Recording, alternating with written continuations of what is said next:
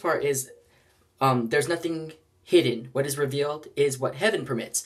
And in the word of God, it says, John replied, a man can receive only what is given him from heaven. So heaven's will is in all completion of how we live in this life. That is going to be the benefacting principle that you always have to remember, even in the choices and reasons and consequences and living that you go on in, right?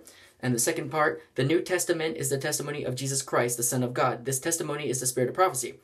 In Revelations 19:10, it says, worship God, for the testimony of Jesus is the spirit of prophecy. See, all these things, like, I don't know. It's not like I read the Bible and then that came out. It came out and then I'm like, what is, like, show me the way. And then they lead me to the Word of God.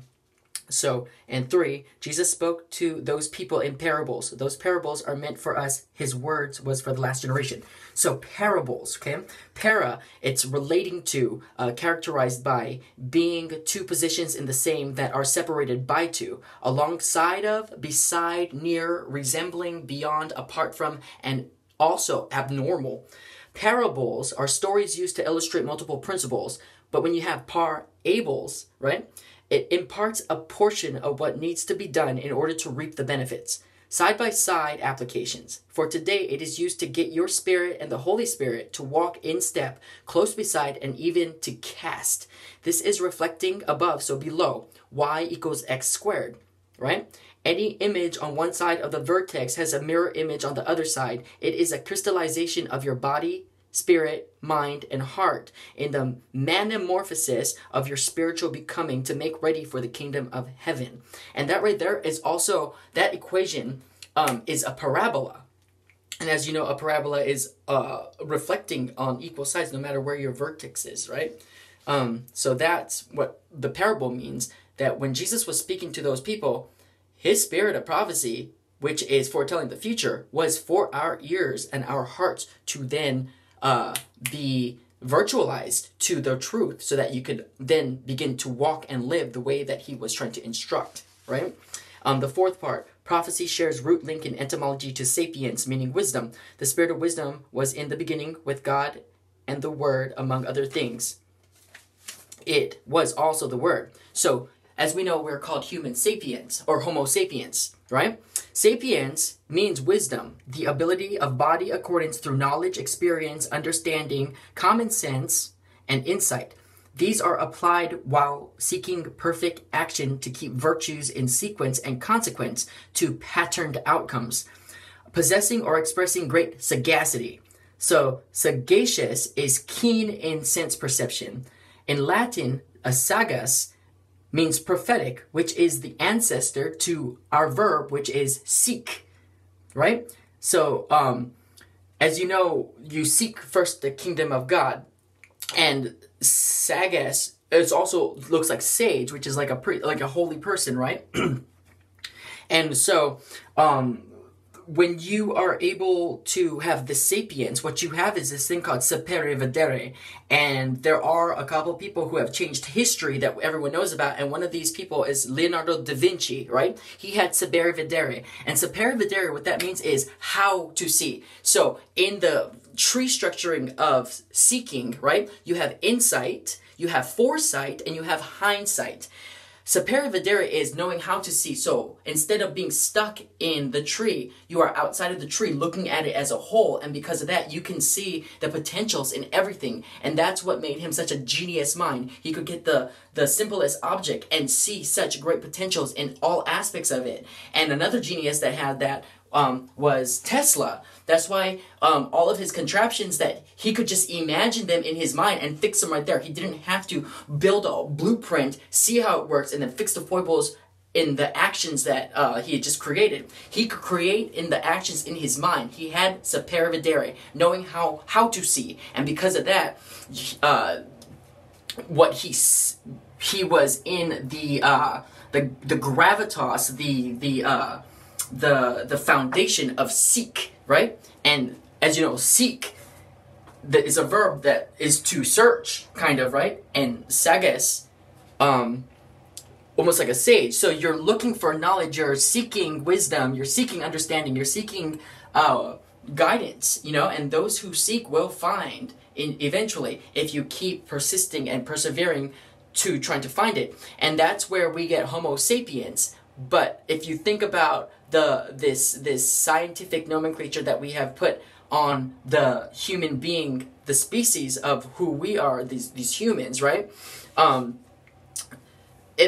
Do you think that we are really wise, or do you think that we are as sapiens? I think that we are in the becoming sapiens, and some people are waking up, and that's why in the crystallization of this metamorphosis, and as everyone knows, there's metamorphosis, right?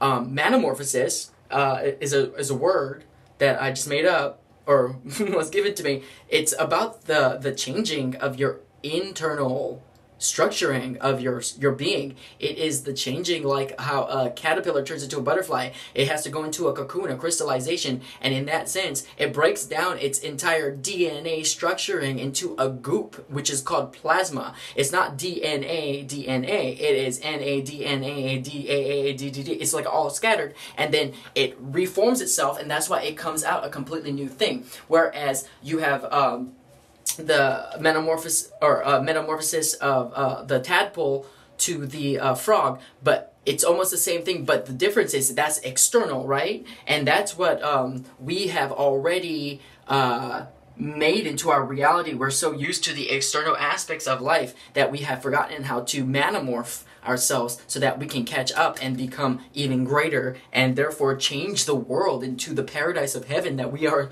supposedly supposed to be coming into, because we are meant to be Homo sapiens, wisdom, right? Not just knowledge, but wisdom. The fifth part is the mark of the beast is generation 999. The covenant of love to 1,000 generations is soon fulfilled. All oaths bound in heaven and on earth will then come to term. So this means, okay, so the mark of the beast, everyone is aware of that word, that soundbite, right? Revelations 13, 16 through 17, it says, and he causeth all, both small and great, rich and poor, free and bond, to receive a mark on their right hand or in their right hand or in their foreheads, and that no man might buy or sell save he that had the mark, or the name of the beast, or the number of his name. Okay? So, and Revelations 13:18, the next verse says, here is a call for wisdom. Let the one who has insight calculate the number of the beast, for it is the number of a man, and that number is 666. Okay? Deuteronomy 7 verse 9 says, know therefore that the Lord your God is God. He is a faithful God, keeping his covenant of love to 1,000 generations to those who love him and keep his commands. And Matthew 18:18 says, I will give you the keys of the kingdom of heaven. Whatever you bind on earth will be bound in heaven, and whatever you loose on earth will be loosed in heaven. So, going back, the mark of the beast is generation 999, and looking at the parables, this parabola, reflecting heaven and earth in reflection, in image, right? Everything is opposite. And so that's why there was, he couldn't just say this is what it was. He was like, it looked weird to him because he was seeing above everybody during this time. So he was in heaven using the eyes of heaven, looking down on earth, knowing very well that he had the eyes of man in reality. So his brain structuring, the reality and his rationalization was getting crossed, right? And if you have, it was like he was seeing the last generation, generation 999, the beast generation from heaven, but with the reflecting, it looked like 666. If you have a 999 and you get a mirror and you put it like this, it looks like a 666, but at the same time, it's like, what? Some of them look different, and that right there was the cognitive dissonance that he was seeing, this mark of the beast, which is, they were also there in the beginning, so they saw the pieces, they know about this prophecy, and when I say they, I mean the principalities who are trying to, the dark entities, right, out there. They know about the prophecies and being fulfilled, and so to register the beast of cognitive dissonance, the big, huge beast that comes up from below, from the depths of the ocean to swallow Jonah, you know, put him into a deeper darkness of sleep, of thought that is incomplete but lived as though it is a complete thought. It is a lie, and that right there is the mark of the beast. It is the darkening of the mind, right? And so what the darkened principalities who are fighting so hard because they already know that the victory has already been won, right? But prophecies need to be fulfilled. What they did was cause more of this cognitive dissonance during this time of generation 999 by implementing the marks in your head and in your hand, inside your head, inside your hand. And therefore, it's a reality. A lot of people are associating it with microchips and all that stuff, right? Microchips inside the hand and in the head, and it's unnatural, but it's you're going to need this because a cashless society is coming up, and this is it's true. It's happening right now. They have these things called grinders, and these are people who actually put technology into their bodies to biohack themselves, and they're turning into cyborgs almost, right? And they can control smart houses and smart businesses just with their hands, and it's going even greater than that. And in the sense, when it comes to the fake light of enlightenment that the destructive angels are going to see or look for, to know who to not destroy during this time, that's what the prophet who was having this vision in Revelations about this mark of the beast, that's what he was seeing. That's why it looked weird to him. There was something different. That's why he said the man of wisdom know this. It's the number of man. It's also the number of the beast, and this is what it means. And so it's many fronts coming into play, but the very heart, the core of this mark of the beast is not anything outside of ourselves, and it's not anything alien that is put inside of ourselves. It is something that has been here since a long time. It's called cognitive dissonance, okay? So the next part is 6. The man who witnessed this vision was looking below from above. It looked weird, oddly formed. That is why he spoke. Man of wisdom, know this. This is mirror reflecting in opposites. The number 666 was the mark of the beast generation, the last generation. He saw 999 of the generation, and it looked like 66.